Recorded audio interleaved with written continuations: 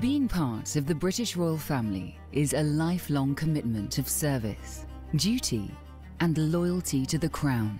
There's little room for mistakes, and every decision is scrutinised and examined by the public.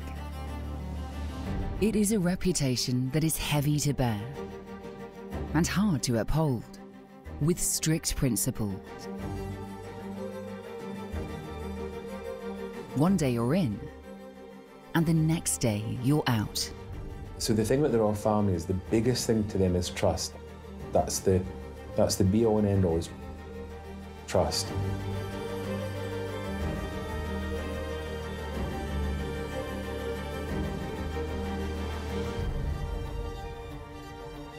I think that the general public, the public at large, would be amazed if they knew the level of manipulation and negotiation that goes on between the royal households and tabloid editors and newspaper editors.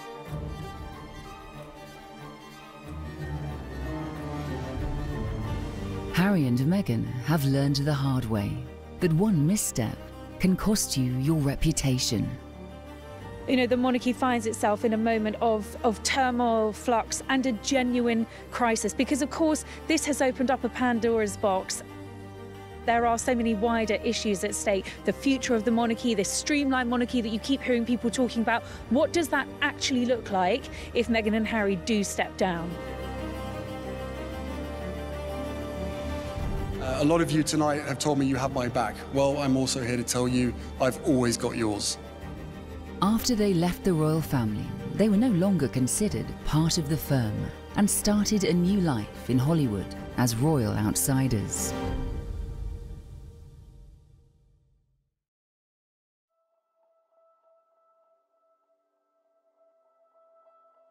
Over the last few years, the unconventional decisions made by Prince Harry and Meghan Markle have led to widespread controversy and scrutiny from both the public and the press. Before the scandals, before the family fallouts, and before the dramatic exit, there was just a charming young couple in love. Well, I'm sure at the onset, both my parents and my close friends were concerned because we got very quickly swept up in a media storm that, as I shared, was not part of my life before that, but they also had never seen me so happy. And I think also once my friends, were able to really meet Harry and my mom, who we've spent a lot of time with, who was so much fun. Your mom's amazing. It was just, it was just obvious that no matter what we were being put through, that it was just temporary and that we were going to be able to get through that. So everyone was really happy with me. He's talked to my dad a few times, hasn't been able to meet him just yet. But it's all been worth every effort. Yeah, it's been great.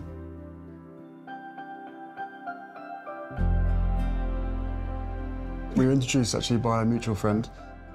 It was literally, it was through her, and then we met once and then twice back to back, 2 dates in London, last July. Yes. Beginning of July.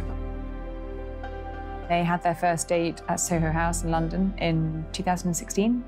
And then, of course, you know, with Meghan living and working at the time in Toronto and Canada, where she was filming Suits, and Harry being based in London, they realised they would have to really go out their way to make time for each other very quickly. So within a few weeks of that first date, they were on holiday together in Botswana.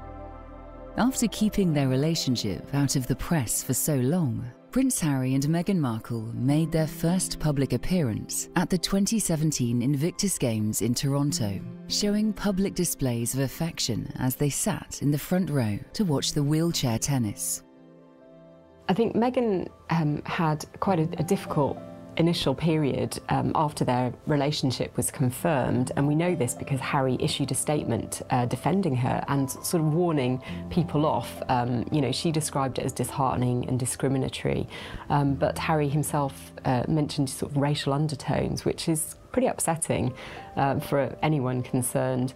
And I think, you know, it is a difficult situation when you're thrust into the glare of media interest. The royal family garner a huge amount of attention, and you know, we know that they're not necessarily delighted by it, but you know, they work closely with the media to get their messages across.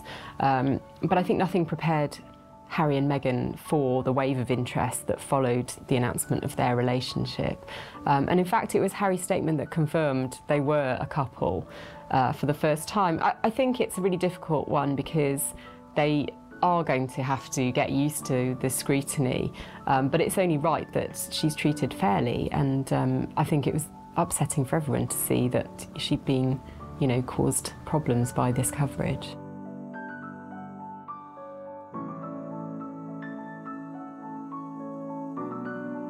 It was then confirmed shortly after by Kensington Palace that the loved-up couple were engaged.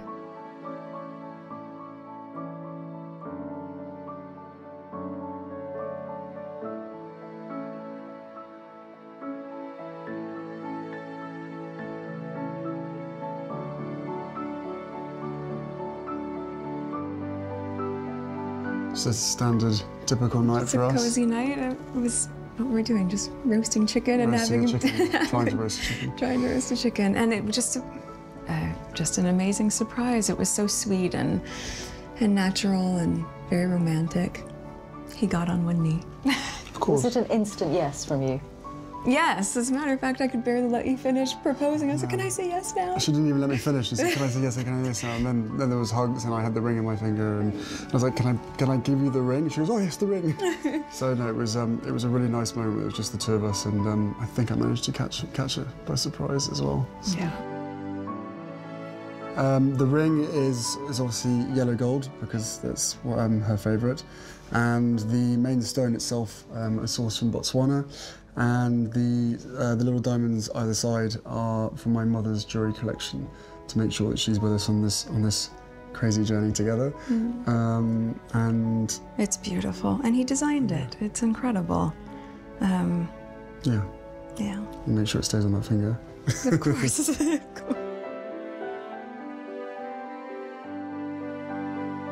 Prince Harry and Meghan Markle brought refreshing new life into the royal family. A modern couple for a modern generation, no longer pinned down by dated traditions, set the tone for the royal family's future, changing and growing with the rest of society. Whilst most people get parental permission to marry their significant other, Prince Harry had another person to please before walking down the aisle. In a letter to the Privy Council advisors, the Queen expressed her wedding well-wishes to Meghan and Harry, giving them the royal seal of approval. There is no doubt that when anybody marries into the royal family, the media immediately start looking into the background and the family of that person. I mean, with Meghan, it was quite easy because she'd been very public on social media and on the internet. She'd spoken about her biracial background, the fact that her ancestors were slaves. She'd spoken extensively about her charity work as well. So we had a really quite graphic picture of the type of woman she was, a feminist, somebody who believed in speaking out about her mixed race background. And I think that all of this actually was positive, in my opinion, because it gave the media a platform on which they could base their stories. Meghan Markle is a California girl. In fact, her dad, Thomas, was in the film industry. He worked on set. And one of Meghan's earliest memories, actually, and what she says inspired her to be an actress, was being on set of the show Married with Children, a show that her dad worked on for years as a lighting director, I believe. Meghan grew up very much, not so much in the industry, but close, kind of on the periphery of show business. I think she got a real taste of it from a very early age. And Meghan was always a natural performer. We've seen videos of her in school plays. We know that she was always kind of gravitating towards the stage and being on stage. Meghan seemed to do really well with the kind of attention and scrutiny that came with being an actress. And there's no doubt that really, from an early age, Meghan always kind of stood out from the rest of her peers. But now that it is all official, Prince Harry, do you have that sense that the combination of the two of you, your different backgrounds, that you together represent something new for the royal family? I don't know if it's something new. I think it's, you know, for me, it's an added member of the family. It's another team player as part of the bigger team. And you know, for all of us, all we want to do is be able to carry out the right engagements, carry out our work, and try and encourage others and the younger generation to be able to see the world in the correct sense, rather than perhaps having a distorted view. So you know, the fact that I fell in love with Meghan so incredibly quickly was sort of confirmation to me that everything, all the stars were aligned, everything was just perfect. It was this beautiful woman just sort of literally tripped and fell into my life. I fell into her life, and the fact that I know the fact that she'll be really unbelievably good at the job part of it as well, is obviously a huge relief to me, because she'll be able to deal with everything else that comes with it. But no, you know, we're a fantastic team. We know we are, and we hope to, you know, over time, try and have as much impact for all the things that we care about as much as possible. I am very excited about that, yeah.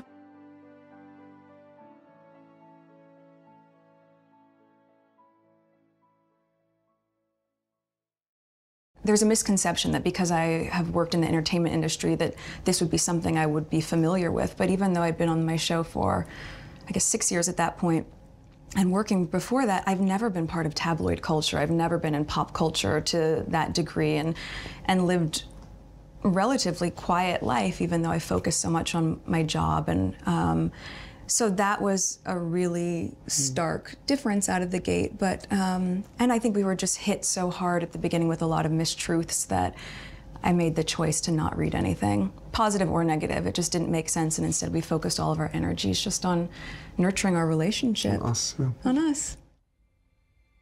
On January the 13th, 2020, royal watchers were on the edge of their seats as Harry and Meghan entered what was infamously called a crisis meeting with Her Majesty the Queen, Prince Charles and Prince William.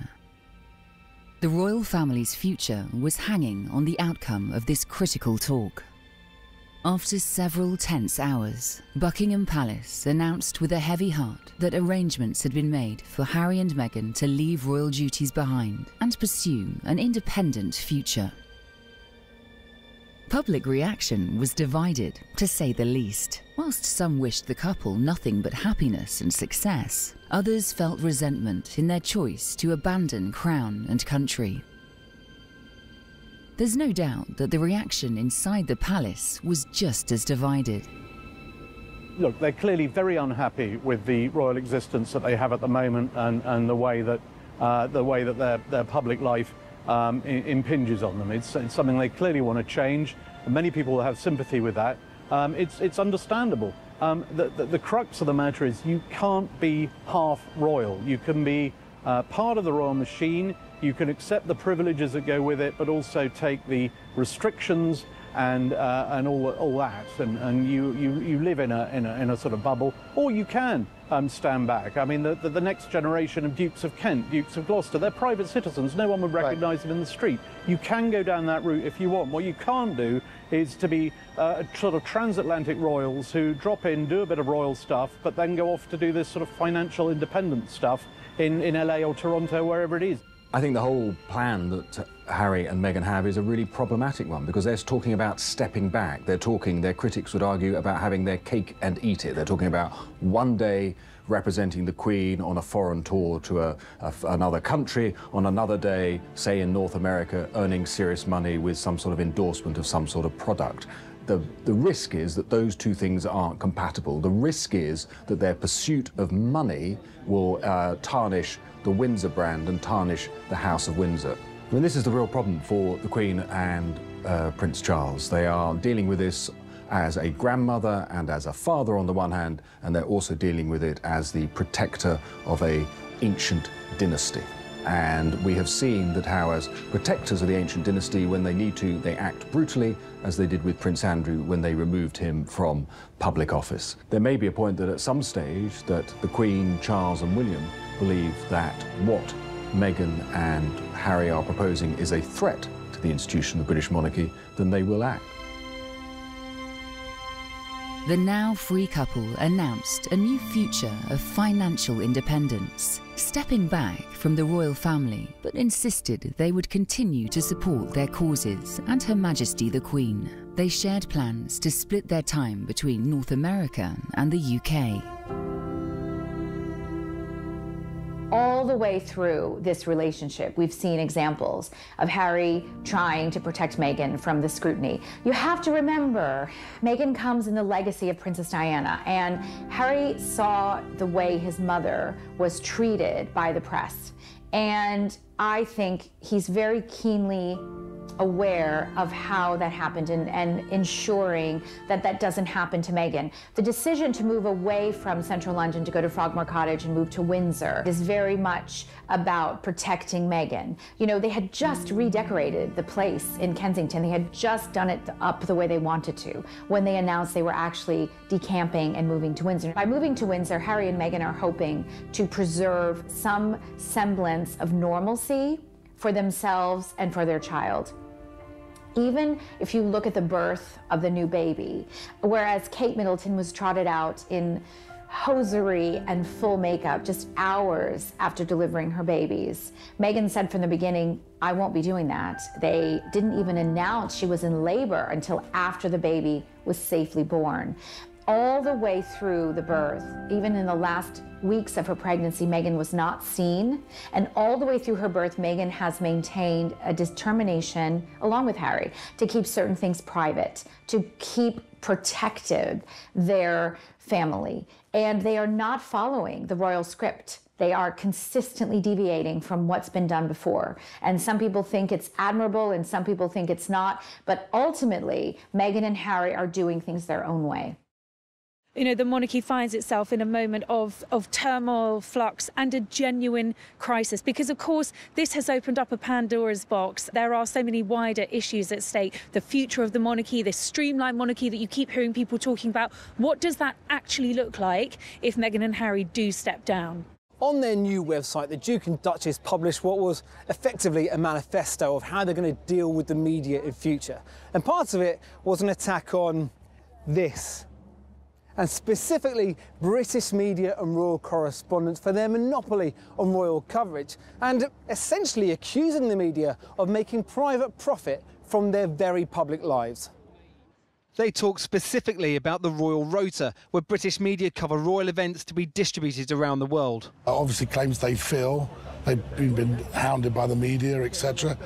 But in reality, there's been nothing like that. Come on, you would say that. No, the Royal Rota system works, I think it's given them an awful lot of, it's been going since the 1950s.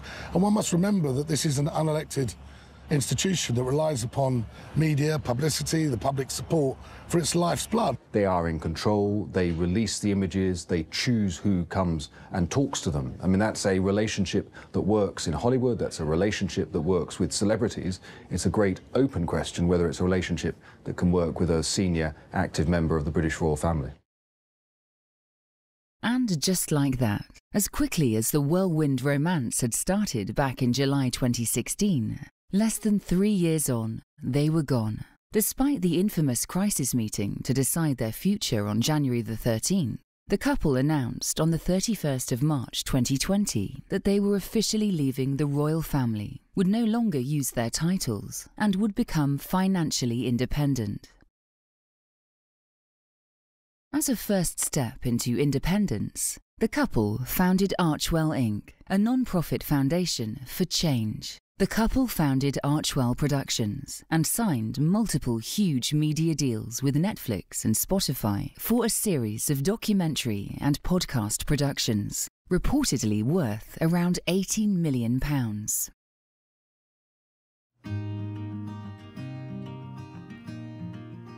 Meghan and Harry said "I do" at Windsor's St George's Chapel in front of 600 guests and millions of viewers in one of the world's most anticipated weddings. Just after 1 o'clock, the couple embarked on a celebratory carriage procession through the town of Windsor. The streets were lined with thousands upon thousands of cheering well-wishers.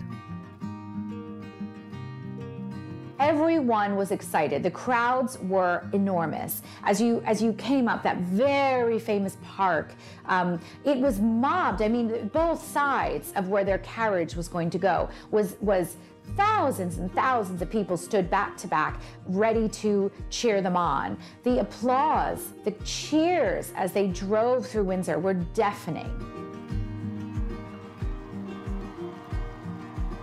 There was a tremendous amount of love and support for Meghan and Harry on their special day.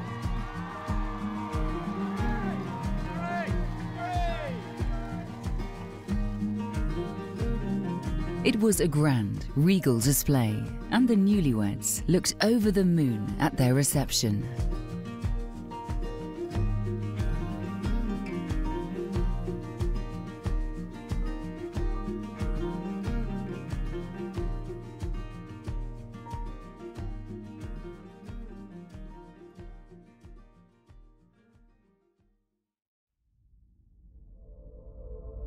On March the 7th, CBS aired the landmark interview led by TV legend Oprah Winfrey. The 2-hour interview has caused an incredible fallout, the magnitude of which still cannot be fully understood. It was the interview that some within Buckingham Palace must have feared. But Harry and Meghan Markle's discussion with Oprah was more revealing, explosive, and potentially damaging to the royal family than many could have imagined. I think there is now an allegation of racism hanging over a member or members of the royal family. We don't know who, as we said earlier, not the Queen, not the Duke of Edinburgh, but beyond that, we don't know who. Harry and Meghan wouldn't say. And nor do we know the context in which this remark was made. But we do know, from what we've heard, that both Harry, when he heard it, and Meghan, when it was passed on, took offence to it, and therefore that is an issue for them. And also, I think there's slightly wider questions for us as society. Harry said that he left in part because of racism in the UK. What does that mean for us? Do we need to look at ourselves a bit more? And I think then on the general point for Buckingham Palace, why is it that Meghan was unable to sort of fit in? Why couldn't she get the help she needed when she desperately needed it? Although I should also point out, last week there was that bullying complaint revealed against Meghan that the Human Resources Department had to look into as well. So there's a lot there. Throughout the TV special, both Harry and Meghan spoke openly, delivering accusations and rebukes that outweighed even Princess Diana's landmark interview more than 2 decades earlier. Harry claimed that when they left the UK for Canada, his father, now King Charles III, stopped returning his calls, and this left them feeling they were on their own. According to Harry, the royal family completely cut him off financially around the first quarter of 2020, when the couple first decided to become independent. This left him concerned for his safety and the safety of his family. Perhaps most troubling of all were Meghan's claims that she experienced real and frightening suicidal thoughts as a result of such intense tabloid scrutiny and isolation at the palace. Meghan also claimed that it was disparaging that the palace refused to correct false statements about her.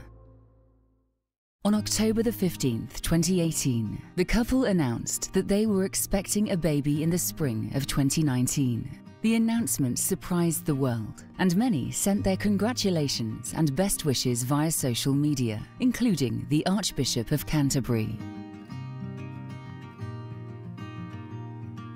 Doria Ragland, Meghan's mother, expressed her happiness that she was looking forward to welcoming her first grandchild.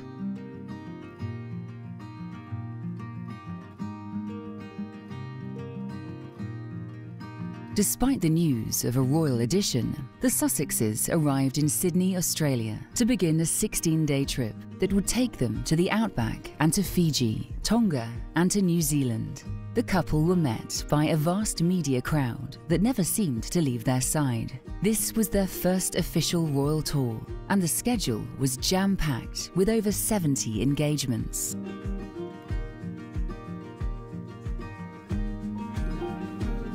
The couple followed in the footsteps of Charles and Diana, whose first royal tour was also to Australia and New Zealand. Meghan seemed in her element, chatting with crowds full of smiles and laughter.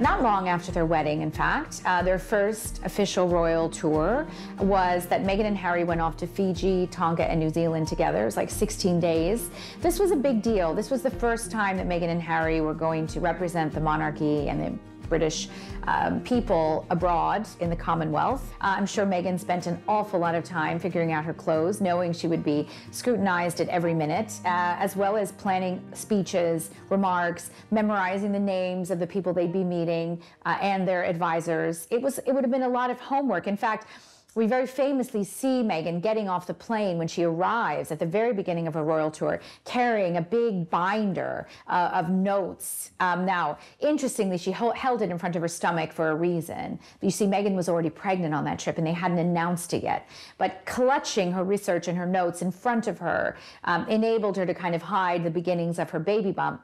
Having said that, it was obvious Meghan had been researching and reading up on the plane. You know, Meghan Markle is not someone who just wants a pretty designer dress and a glass of champagne. She is actually engaged and interested in the politics and the storylines of where they're going. In fact, she got in trouble not that long ago when she met someone in Ireland who was in Parliament, I believe, and congratulated them on the defeat of a bill that would have nullified abortion in Ireland, and said, you know, that's great, and ended up getting in trouble because the Irish politician tweeted, oh, I had this great conversation with Meghan, and she congratulated us on the defeat of this initiative.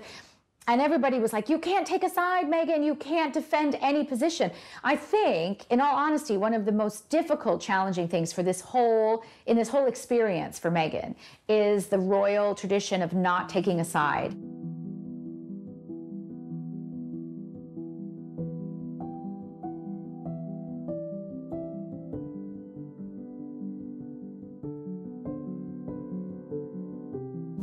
Yes, I'm very excited to announce that Meghan and myself had a baby boy early this morning, a very healthy boy. Mother and baby are doing incredibly well. It's been the most amazing experience I could ever possibly imagine. I haven't been at many births. This is definitely my first birth. But it was amazing, absolutely incredible. And as I said, I'm so incredibly proud of my wife. And as every father and parent would ever say, you know, your baby is absolutely amazing, but this little thing is absolutely to die for. So I'm just over the moon.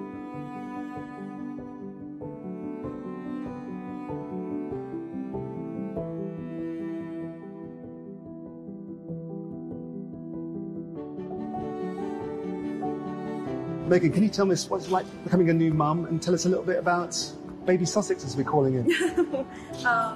It's magic. It's pretty amazing, and I mean, I have the two best guys in the world, so I'm really happy.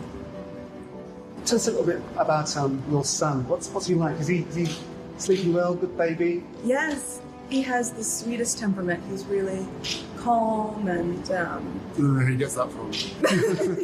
Yeah, and he's just been the dream, so it's been a special couple days.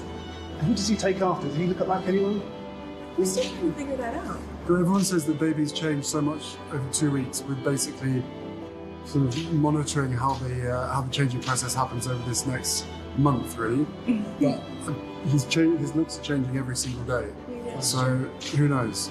And how you find parenting generally? Is it still a special moment? Yeah, it's great. I mean, parenting is amazing. It's only been, what, 2.5 days, 3 days? Yeah. But we're just so thrilled to have our own little bundle of joy and be able to spend some precious times with him as he slowly starts to grow up. And I hear you're off to see two special people in a minute. Yes. The Queen and the Duke.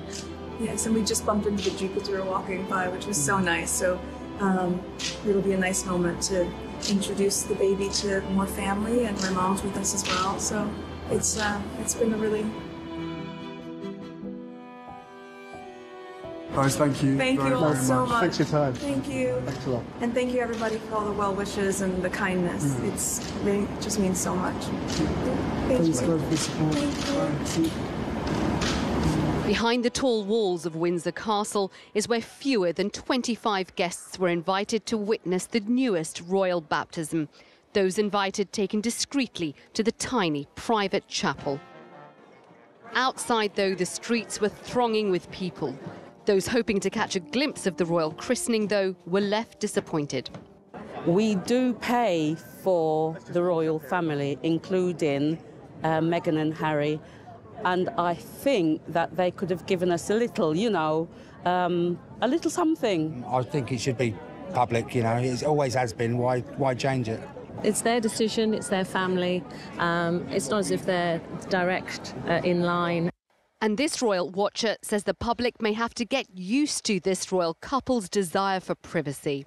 Well, it seems to be the case that Harry has decided he wants his little boy to have more of a private life. He feels he's a long way from the throne and wants to enjoy some type of privacy. But it could be a problem because no matter what you do, he is growing up in a royal goldfish bowl. He has got two of the most famous parents in the world. Today's christening is a very different royal event, part of the continuing desire by the Duke and Duchess of Sussex to raise their son Archie out of the spotlight. And they're a couple determined to do things their own way. On December the 8th, the all-access documentary series was released, titled Harry and Meghan. This was the couple's attempt to get across their own side of the story and their meeting and attempts to integrate into the royal family through their departure. If the trailers are anything to go by, the tone of it's going to be extremely uncomfortable for people on both sides of the Atlantic, and that's going to make family reconciliation even harder than it already is. You'll watch that series and think, the royal family need looking after, they've come out of it better, or you'll be on the side of Harry and Meghan and think, wow, they had to put up with a lot and I'm on their side. She's becoming a royal rock star. And then everything changed. There's a hierarchy of the family. You know, there's leaking, but there's also planting of stories. There was a war against Meghan to suit other people's agendas. It's about hatred. It's about race. It's a dirty game. The pain and the suffering of women marrying into this institution, this feeding frenzy. I realized they're never going to protect you. I was terrified.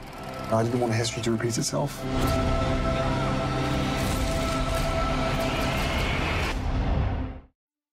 The series is unlike anything seen before, only close in comparison to the Panorama interview with Princess Diana in 1995. Years of stories half told and whispered through the media were expanded and clarified.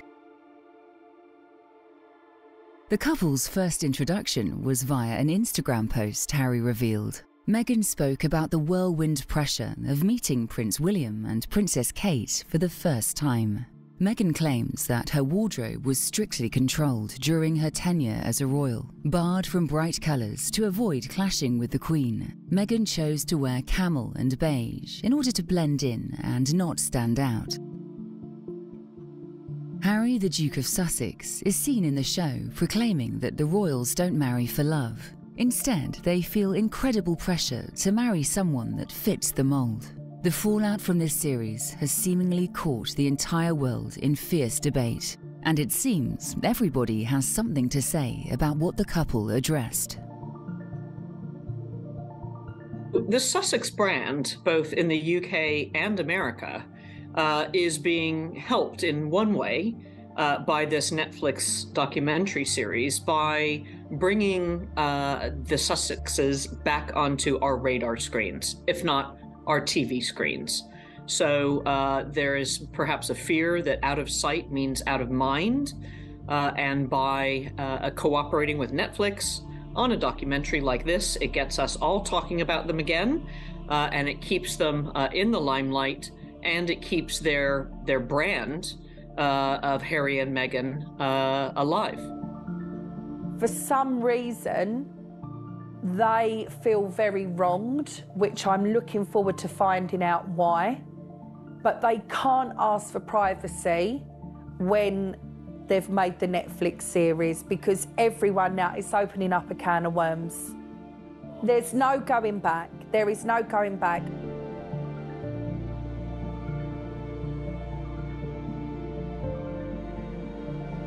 I think if he wants to get some across, I think that's one thing that we always do. We always hide things, and that's why you end up with, sadly, so much mental health. And so I think it's important that they can. Royals should be able to express themselves to everyone else. But I think the problem is it's the way it's been done. Doing it on Netflix, obviously for money.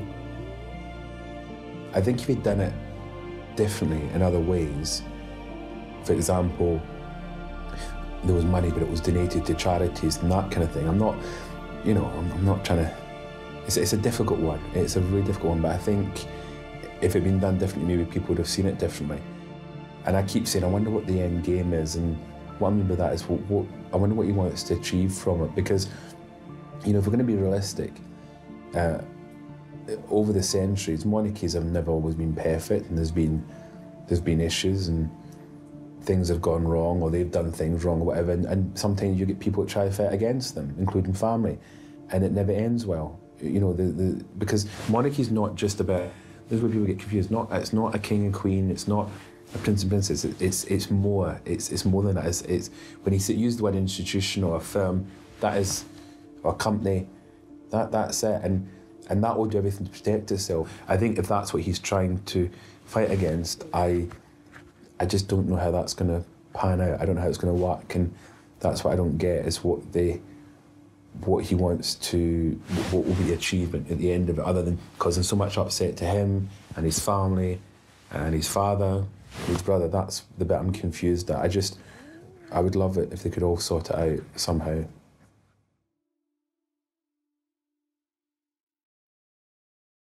My husband and I are thrilled to soon be welcoming a daughter. It's a feeling of joy we share with millions of other families around the world. When we think of her, we think of all the young women and girls around the globe who must be given the ability and support to lead us forward. Their future leadership depends on the decisions we make and the actions we take now to set them up and to set all of us up for a successful, equitable, and compassionate tomorrow. On June the 4th, 2021, Meghan and Harry announced the birth of their second child, Lilibet Diana Mountbatten-Windsor, a sweet tribute to two significant people. Lily, named after her great-grandmother, the late Queen Elizabeth II, whose family nickname is Lilibet. Her middle name, Diana, is a tribute to Prince Harry's late mother, Princess Diana.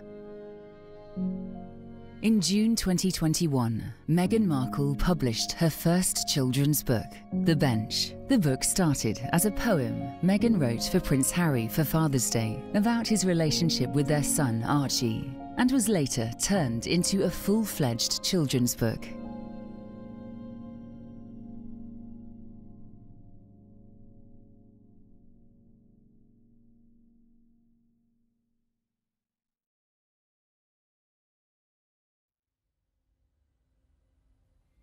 Two years after Prince Harry and Meghan Markle stepped back as senior members of the royal family, the couple returned to the UK for an exceptional reason. Harry and Meghan saw the Queen on a low-key visit before attending the 2022 Invictus Games in the Netherlands. The secret visit came almost a year after Prince Philip's funeral, which had been the last time Prince Harry was believed to have reunited with the Queen and the extended royal family. On September the 8th, 2022, while Meghan and Harry were in London preparing to attend a charity event, Queen Elizabeth II died at Balmoral Castle in Scotland. Buckingham Palace has announced the death of Queen Elizabeth II, the longest reigning monarch in British history. The Queen died peacefully at Balmoral this afternoon. The King and the Queen Consort will remain at Balmoral this evening and will return to London tomorrow.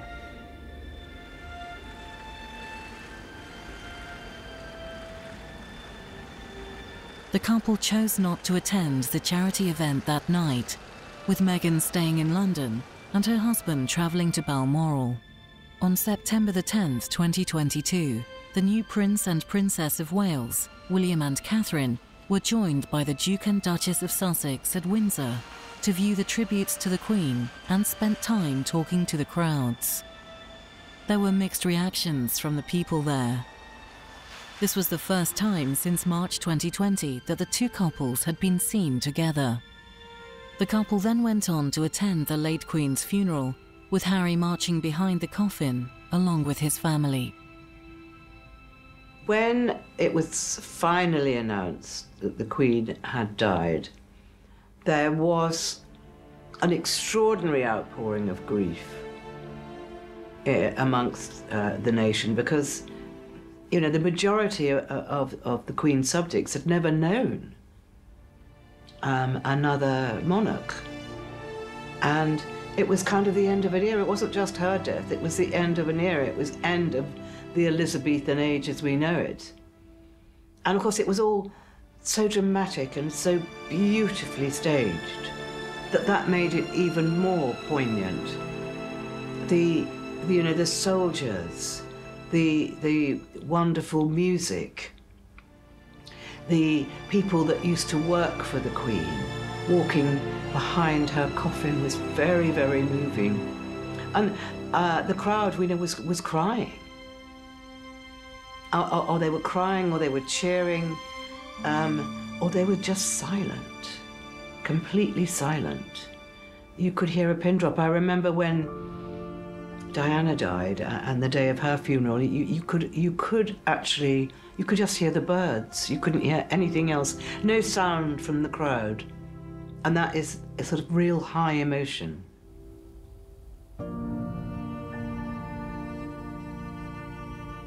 The private life away from the spotlight seems to be the impossible dream for Prince Harry. Although with a biography, documentary, and TV interviews, it seems to be Harry only has himself to blame.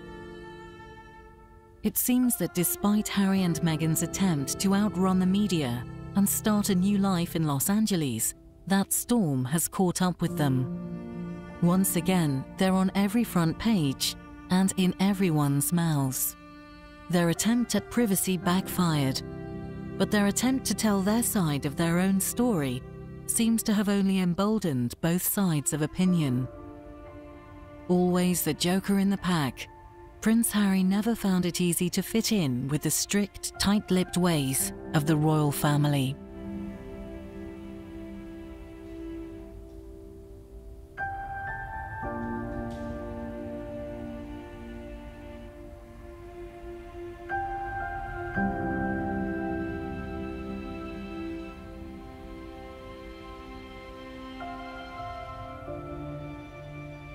On the 10th of January 2023, Prince Harry's autobiography Spare was released.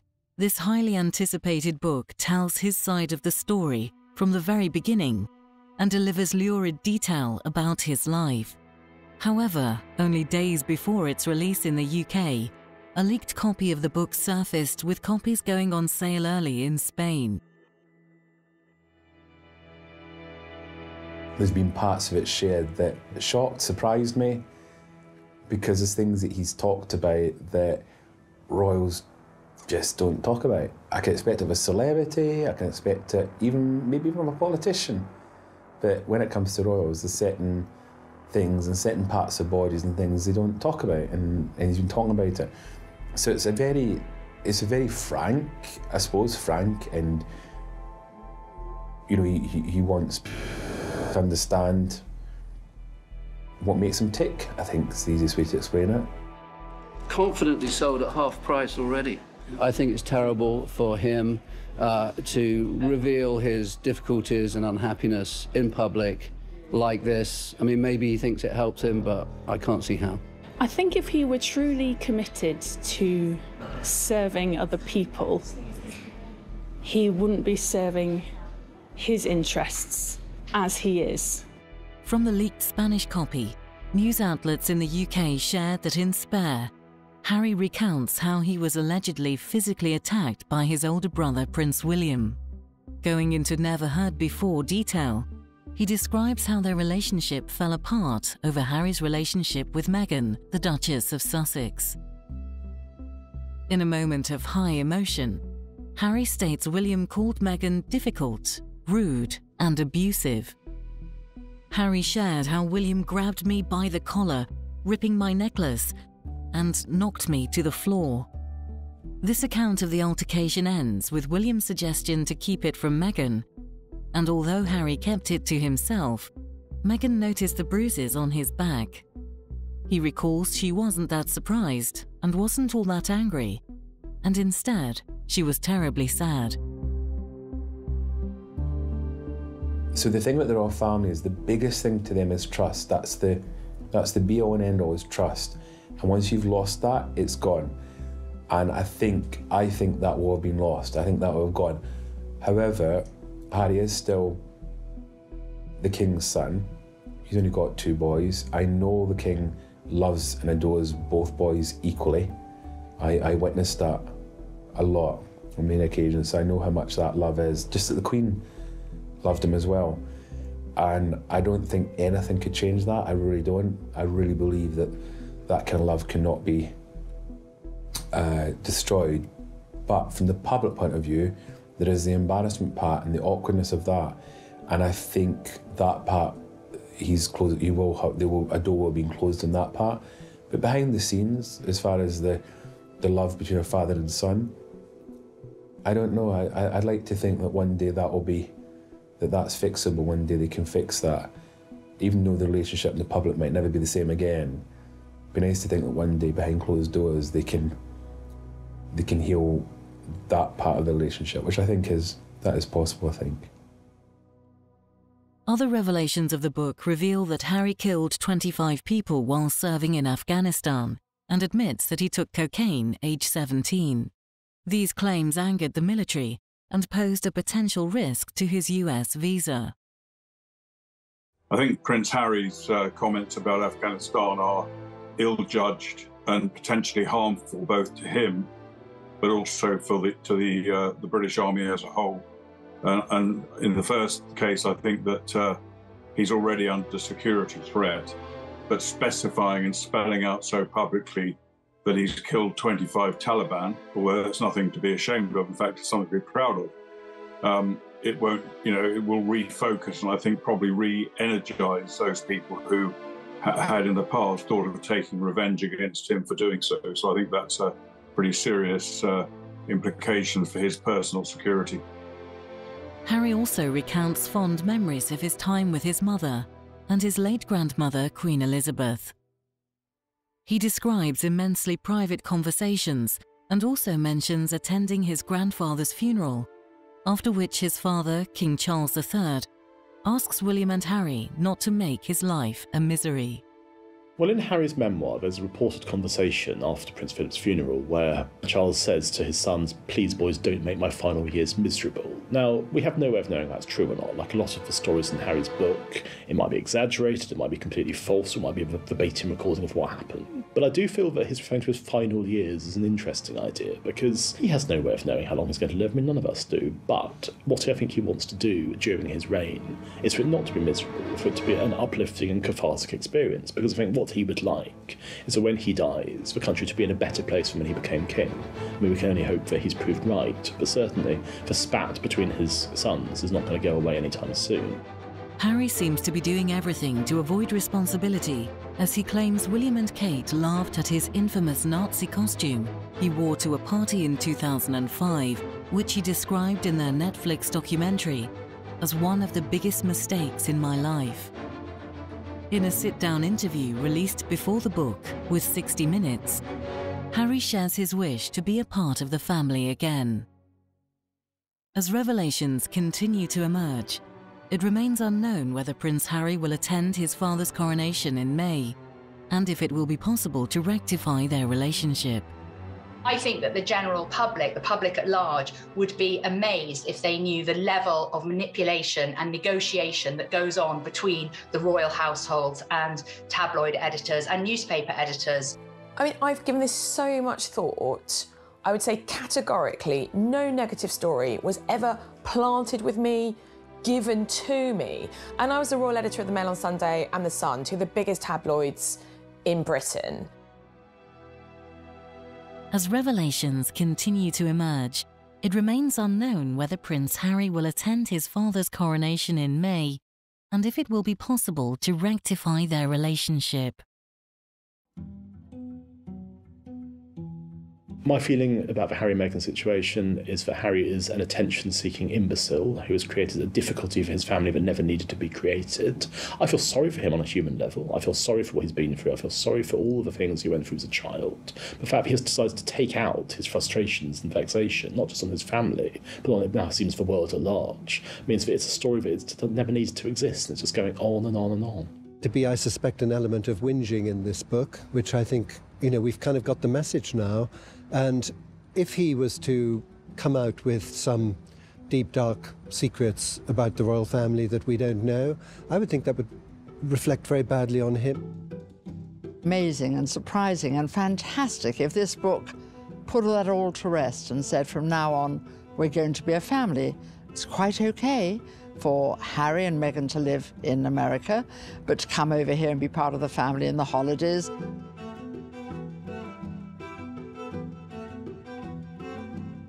Here we see Harry reaching out emotionally, suggesting that he wants his father and his brother back. So on that level, perhaps a scope for reconciliation, but no contrition on his part. And all of this now builds towards, the prospect of the gathering of the family, of the firm at the coronation in May.